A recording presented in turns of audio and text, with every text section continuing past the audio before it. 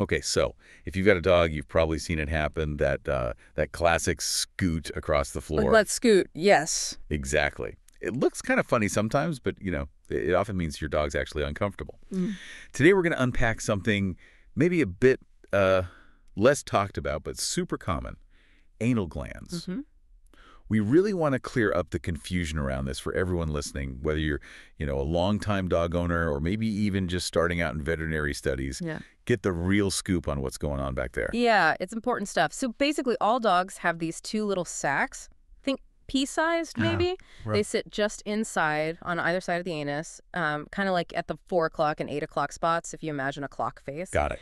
And these are the anal glands. Yeah. Their main job normally is to release just a few drops of this really distinctive, pretty foul-smelling liquid when the dog poops. Ah, the calling card I've heard about. Exactly. That's a good way to put it. It's likely for marking territory.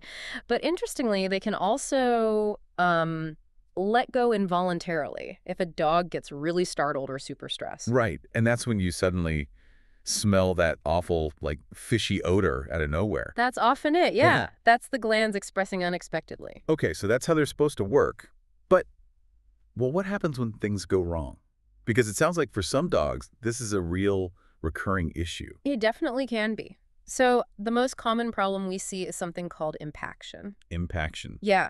Imagine those little glands have tiny tubes, ducts leading out. If the fluid inside, which is normally kind of oily, gets too thick, almost like toothpaste, Okay. it basically clogs up those little tubes. The glands can't empty themselves properly when the dog goes to the bathroom, so they get full, and that's really uncomfortable. I bet. And does it stop there? Well, it can, but if that impaction isn't dealt with, bacteria can get in there and start to multiply. That leads to an infection. Yeah, and then you might see, pus building up. The discharge could change color, maybe greenish or yellowish, and get even thicker. And if that's left untreated, It gets worse. it can become an abscess, which is basically a pocket of infection. It looks like a painful, red, swollen lump right next to the anus. Sometimes they even burst open. Oh, wow. That sounds serious. It's very painful, and you'd see pus, maybe even bloody discharge. It's also worth knowing, though it's much less common, that anal glands can sometimes develop cancerous tumors, especially in older dogs. Okay, that all sounds incredibly uncomfortable, even painful. So for us pet owners, what are the big red flags?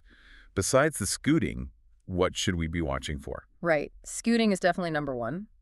But also, look for lots of licking or biting back there. Around the tail, the anus, sometimes they really go at it. Can that cause hair loss? Absolutely. You might see thinning hair or bald patches right around the base of the tail or near the anus.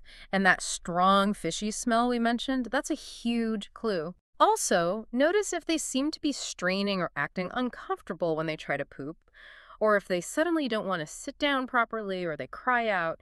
Even just being generally lethargic or seeming painful can be linked. Mm-hmm. And of course, any visible swelling or redness back there is a definite sign something's up. So what makes some dogs, prone to this? Is it just luck of the draw or are there factors involved? Oh, there are definitely factors. Diet is a really big one. How so? Well, if a dog's on a low-quality diet, especially one that's low in fiber, their stools might be too soft. Right. And soft stools don't provide enough pressure to naturally squeeze those glands empty during defecation. You need firm, bulky stools for that mechanism to work well. Obesity is another. Being overweight. Yeah, extra fat pads can actually get in the way and prevent the glands from emptying properly. And genetics, well, they play a role too. Certain breeds. It seems more common in some smaller breeds like calves, Cocker Spaniels, Chihuahuas. But honestly, any dog can have issues. Underlying things like skin conditions or allergies can also contribute, causing inflammation that affects the ducts. That makes sense. Okay, so an owner sees the signs, they head to the vet. What happens next? Right. And crucially, what should people not try doing themselves? Good question. So the vet will do an exam, and typically they'll manually express or empty the glands.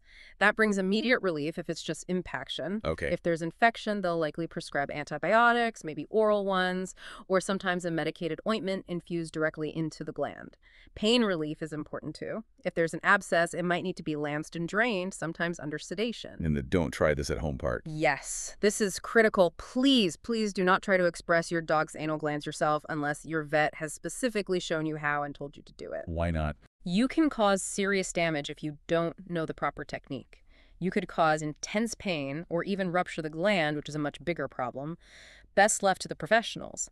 Keeping the area clean if there's irritation, maybe warm compresses, and using a cone to stop licking those are helpful things owners can do. Right, okay, good warning.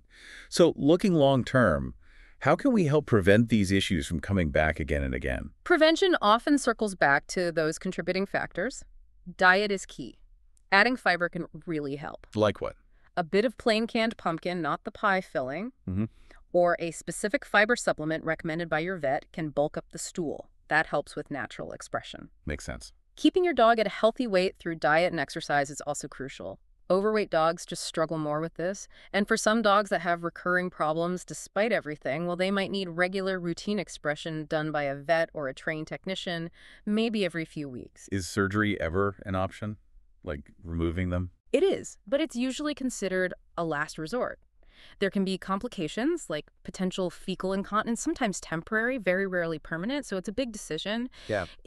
This raises an interesting thought. Yeah. Some researchers think those complex scents from the glands might have played an even more intricate role in dog social structures and recognizing individuals than we currently understand, more than just marking spots. Huh.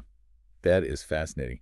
See, understanding even these less glamorous parts of our dogs helps us notice problems early.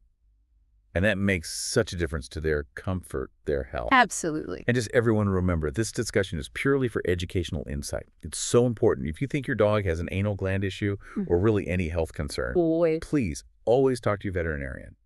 This chat isn't a substitute for professional medical advice or treatment. Getting help early really is key. Couldn't agree more. Early intervention changes outcomes.